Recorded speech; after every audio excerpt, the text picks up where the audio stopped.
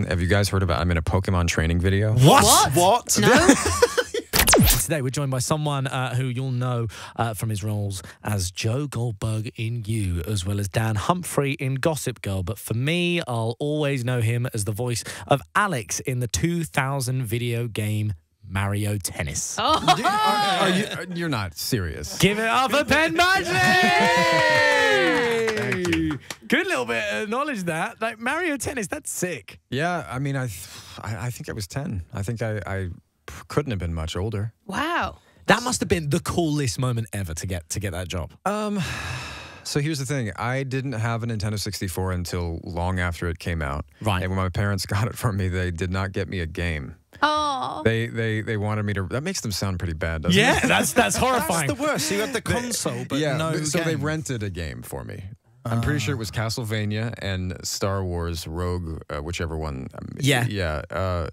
And I'm not a Star Wars fan. And I didn't know what Castlevania was. Oh! You just want a Mario. I never had Mario. Oh. Yeah, so I didn't. I've never played the game that I'm in, by the way. But that's not a result of my parents. That's I was past it by the time it came out, I think. Next time you're in, we'll go down to the green screen, and me and you will play it. Dude, that would be a trip because I've been mildly curious for 2/3 of my life. But I promise you, next time we'll get an N64. We'll go downstairs and we'll play Mario Tennis. So you've never treated yourself to an N64? Because if I was in your position, and I'm kind of like, even I'm doing this thing, the toys and the stuff that I had when I was younger or wanted when I was younger, I go get them now. Yeah. Do you know what I mean? Get the N64. No, but they do have that now, right? They have like a thing that looks like a Nintendo 64, but inside it's just a little chip. Probably That's not the same. Single. You want a cartridge, right? So you're saying a real no? Yeah. But Penn, look, thank you so much for coming in today, dude. Obviously, you're here for You season 4. Yes. Out on Netflix right now, set right here in the UK. Yeah. I mean, how long were you over here filming it for? Almost 7 months. Oh, wow. Of last year. So are you honorary Brit now? Well, you know, my wife is British. Yeah, of course. So, but no, I'm not an honorary Brit. I love it here. I actually, I truly, truly love it here. I got to do what rarely visitors ever get, which is I just lived here. I didn't go to hardly any tourist attraction. You know what I mean? It was a very lovely, and I just got to experience what it is to be here, be surrounded by Brits, all that stuff. What parts of our culture have you got maybe obsessed with? Or maybe even TV, Traffic Cops, Antiques Roadshow. So when I'm working, I have definitely don't have time for TV. But no TV. But I mean, and actually, you know, I gotta say, your television, just like the public television, it's weird to me. Why? Have you seen EastEnders? Is that what it is? No. Well, just the culture around it. Your pop culture is surprisingly different from ours. Really? Yeah, just even everything about it. Everything about it. I don't know why. I can't quite put a finger on it. It's more. It's somehow poppier, but like quieter at the same time. I'm intrigued. What shows is this? Well, I don't even know that it's reflected in the shows as much as it's also like the tabloid culture, just everything about. Oh yeah. It's just I don't know. Like you guys have so much more. You have more history in a way. I mean, you of course have more history. There's just longer. So there's a class to it all. And yet, it's pretty tacky. Like, you know what I mean? It's like, classy tack is what we do best. It really, it's very, like that is odd to me. Like I get class and I get tack, but together. But there's an art to it. Yeah. There's an art to it. Do you think that? I mean, that's the show summed up, really. Yeah, actually, classy tack. But Roman, do you think that's the case as well? It's like in America, a lot of things are glossy, aren't they? Like entertainment news is like shiny. That's what I mean. It's like our production value.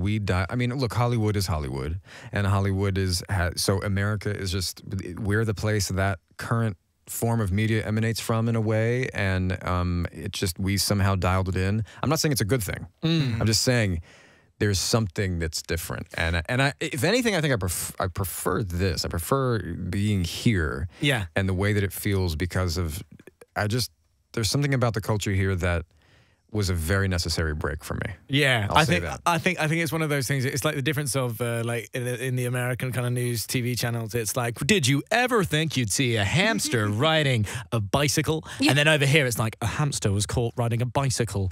We take it quite seriously. That's so true. I do, I do, and I like that. So after 7 months here, and obviously, as you say, your wife's British. What sort of food-wise are you familiar with the Yorkshire pudding? I did have, yeah. Yorkshire pudding, Yeah, Sunday roast. Yeah. So another interesting tidbit about like when I'm shooting, not having time for television, for instance, it's hard to eat meat after a while because I'm raging all the time, and it's quite physical. So I tend towards like a couple weeks in, usually I'm ending up vegetarian. So I was not having a lot of Sunday roasts anymore. But you know what I did do for the first probably couple months? I had a full English. Modified. I don't think I could eat both the kinds of meat or all three kinds of meat. Yeah. But you know, I would have that and have that hold me over for most of the day. Okay. Have you ever heard of Bovril? No. Now Bovril is like that's niche, but Bovril is like it's like. Do you drink tea? Yeah, I love tea. So imagine beefy tea. Yeah, it's beef. So wait, is it? It's not broth? a soup. It's not broth. It could be. You could think it was that.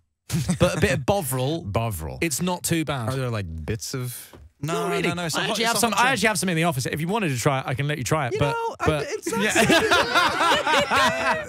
It is really good. It really I believe you, but it's like you go to the football. You go to the football and then you have it. But yeah, if you're saying you're vegetarian, probably stay away from. Actually, I think it's vegan. Anyway, but look, enough Bovril chat. Mario thing I had done years prior when I lived in Washington State, because Nintendo, by the way, is in Washington State. It's outside of Seattle. I think that was why I got that. Right. Let's just talk more about Bovril and Nintendo. Yeah, Bovril and Nintendo. So Will and Grace, yeah. When I moved, I'm pretty sure I moved to LA in 1999, I think. Yeah. And that was the first job I got after a few months. Will and Grace. Wow. I hate to interrupt it, but there will be people listening really hoping we talk about you. So I'm only going to do it just for a little question. I'm not here to talk about you. I'm here to talk about Bovril. One. Nintendo is number 3. Number 2 actually is going to be, what's a deep cut? The Pokémon video. Have you guys heard about, I'm in a Pokemon training video? What? No. What? Yeah, don't we're really not tease going me. to talk about you. I'm sorry. Okay. Hold that thought.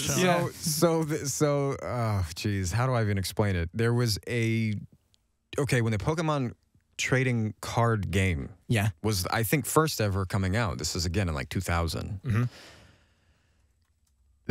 I think in America at least, they realized that nobody was learning how to play the game and they were only trading. Yeah. And that probably had something to do with, let's be honest, they wanted more money, right? They were like, we need people to play the game and not just trade the cards arbitrarily. It needs substance.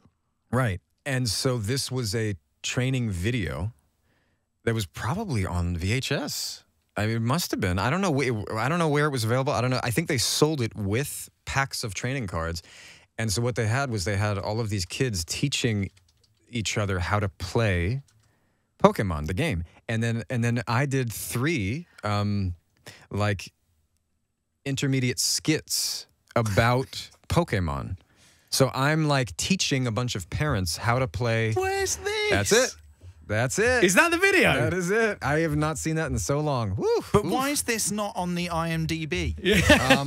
Probably because it wasn't union. It needs recognition. I love it. it. Have you ever been to Japan? Because you're probably massive over there. Because you've done Pokemon and then Mario. No, I haven't. I've been to the airport. Oh man, I mean, that is insane. So you trained people how to play Pokemon, essentially. Yes, adults, fake, yes. But I remember it. I remember the comedy. I remember So you're the sensei of Pokemon? Yeah. Essentially, yeah.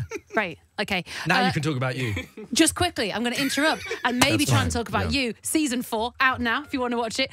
Set in London this time. Yes. Pretty cool. And just to, I don't know, to tease people in that haven't been watching it, Joe's meeting his match a little bit this time round. There's people who've got like a gist of, he's tried to come over and change his identity and start a new life, and it's not going to plan. That's true.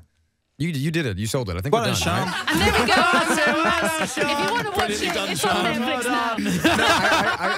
I can give you whatever you want. Look, I can't give you spoilers. No, right? what can you say? So I can say very little because it really delivers. If anybody's seen part 1 already, which, let's be honest, millions of you have, I think it just doesn't pack the same. It's not meant to be a standalone. It's meant to be a strange cliffhanger. And what our show does best is purposefully withheld from much of part 1. Part 2 is an incredibly satisfying, like, coming home, so to speak. And that's, I think, all that I can say. But part 2 really does have something else to it. The twist you think you're waiting for. Still got the baseball cap. Oh yeah. It's fine. Yeah. I mean, the hat's a given. But all the twists you think you're waiting for happen like halfway through part 2. And then you're like, what else is going to happen now? Yeah. So yeah, just hang in there. Hang on to your hat. The last question for fan wise is there is a thing about in the show, in the new series, making a lot of reference to one of your previous shows, Gossip Girl.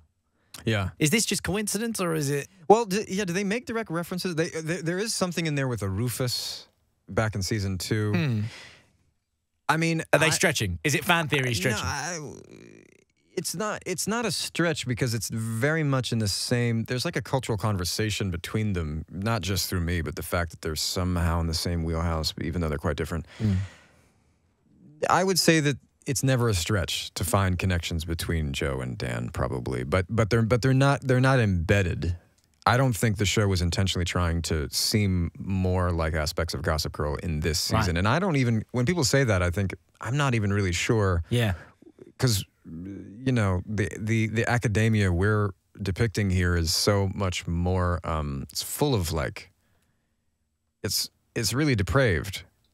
And Gossip Girl wasn't that depraved. It was on the CW, you know when you went back to saying it over here, it's a lot more tacky. Yeah. Like, we are classy tack, and you've just used the words academia and plot development and things like that. We've I just didn't gone say up plot a level. development. What did you say? You said academia and I don't know. and I'm something. not sure. But just that word, that's pushed us up a level. Sure, yeah. So if we take anything from today, so thank you so much. It's worlds colliding, Roman. I mean, basically what we're saying is watch depraved was the word. Watch you, but have it with a Bovril.